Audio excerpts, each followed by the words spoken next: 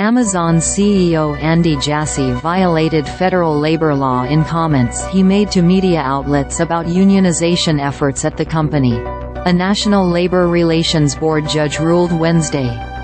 NLRB Administrative Law Judge Brian G. cited interviews Jassy gave in 2022 to CNBC's Squawk Box, Bloomberg Television and at the New York Times Dealbook Conference. The interviews coincided with an upswing in union campaigns in Amazon's warehouse and delivery operations.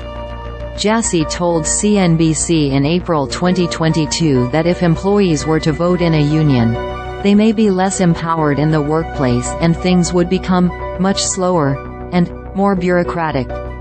Similarly, in the Bloomberg interview, Jassy remarked, "If you see something on the line that you think could be better for your team or your customers, you can't just go to your manager and say, 'Let's change it.'" At the Dealbook conference, Jassy said that without a union the workplace isn't bureaucratic, it's not slow. G said the comments threatened employees that, if they selected a union, they would become less empowered and would find it harder to get things done quickly. The NLRB filed the complaint against Amazon and Jassy in October 2022. In his ruling Wednesday, G said Jassy's other comments that unionization would change workers' relationship with their employer were lawful. But the Amazon chief's other remarks that employees would be less empowered and better off without a union violated labor law, because they went beyond merely commenting on the employee-employer relationship. Amazon spokesperson Mary Kate Parody said in a statement that the company disagrees with the NLRB's ruling and that it intends to appeal.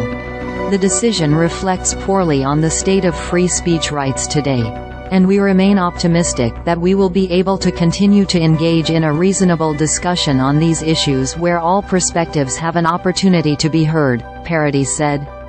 The judge recommends Amazon be ordered to cease and desist from making such comments in the future, and that the company be required to post and distribute a notice about the order to employees nationwide.